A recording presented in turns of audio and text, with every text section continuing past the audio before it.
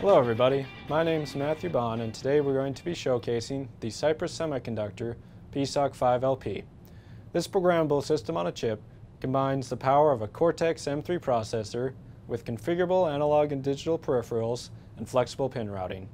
These three things combine to make one of the most versatile and powerful microcontroller solutions on the market. To showcase the power of the PSOC 5, I've created this autonomous nerve blaster controlled by a pair of sensor nodes. Looking closely at these sensor nodes, we can see they consist of a PSOC 5LP, here shown mounted in this dev board, a variety of sensors, as well as the Cypress Semiconductor PROC BLE radio. The acronym PROC stands for Programmable Radio on a Chip.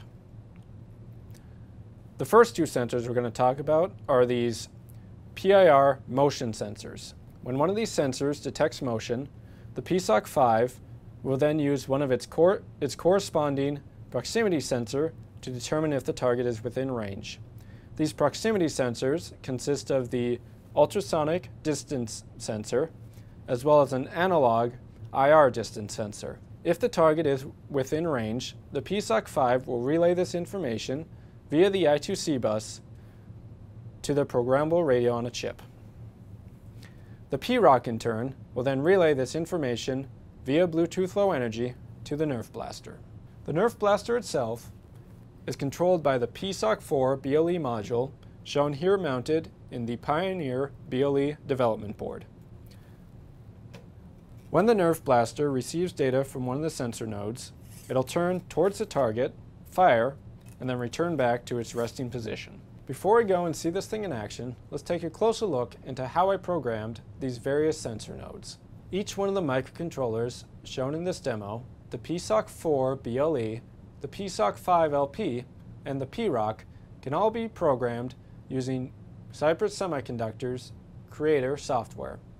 The big advantage of the Creator IDE is it allows you to quickly and easily create and configure both the analog and digital peripherals, as well as route the pins to their desired locations. So here you can see the project for one of these sensor nodes in PSOC Creator. Now, before I mentioned how easy it is to create and configure peripherals in the PSOC Creator IDE. Now, to do that, all you need to do is go over to this component catalog here.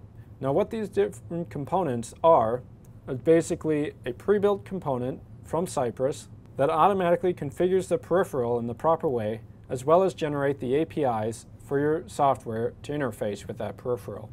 If we take a look at the PIR sensor, we can see that it's simply a pair of digital input pins that interface with the PIR sensors. If, for example, we wanted to add an additional PIR sensor, all we'd have to do is go here to the ports and pins section of the component catalog, select the digital input pin, and drag it onto the schematic. If we double click on this component, we can see that we can change pretty much any of the parameters of the component, from the name to anything else. Now, all we'd have to do to finish adding this component to our project is go to the Build menu and hit the Generate Application. This last step will generate all the APIs you need to interface this pin into your code. As far as the digital peripherals go, in the PSOC 5 they're all created from what's known as Universal Digital Block.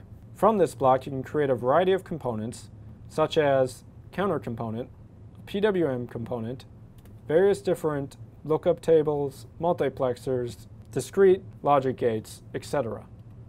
As we can see here, for the ultrasonic sensor, I'm using a counter, a flip-flop, and two discrete logic gates to help me keep track of the pulse width of the return signal.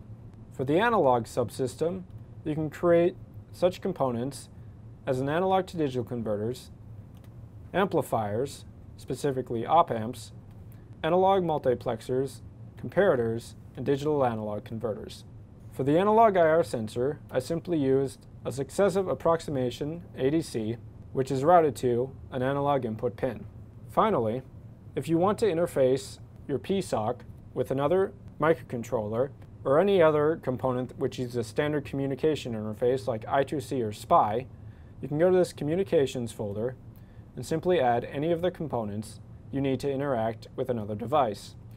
If I double click on this I2C component, which I'm using to interface with the PROC, we can see that I can configure all the different parameters of the component straight from the GUI.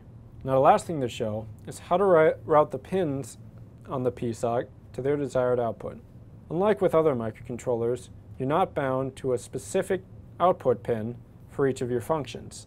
For example, if you want to route the PIR3 pin that we created earlier, all we'd have to do is simply select which output pin we want that function to go to. As we can see, we're currently not using pin 12.7, so we can simply route it to that. If you generate the application without routing the pin, it'll auto-route the pin for you. This ability to route the pins dynamically is a big advantage that the PSOC has when compared to other microcontrollers. Now to know how it works, let's go and have some fun with it.